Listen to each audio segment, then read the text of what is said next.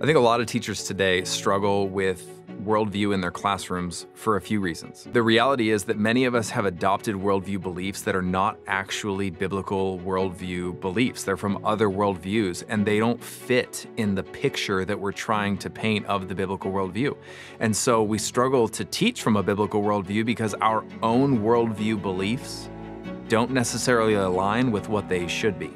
My name's Stephen Wilson. I'm working with the Colson Center and Gilbert Christian Schools to provide helpful content to any teachers and any staff who desire to grow in teaching from a biblical worldview.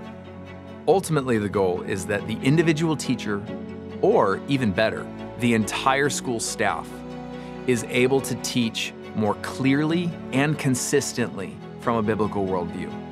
The fact of the matter is, every Christian school wants to tell families that they are going to give a truly Christian education. And so my desire, and the desire of the Colson Center as a whole, is that you would be able to do exactly that to the best of your abilities, and by doing these courses, those abilities will grow. And so you will be able to teach from a biblical worldview, ultimately because the desire is to shape true worshipers.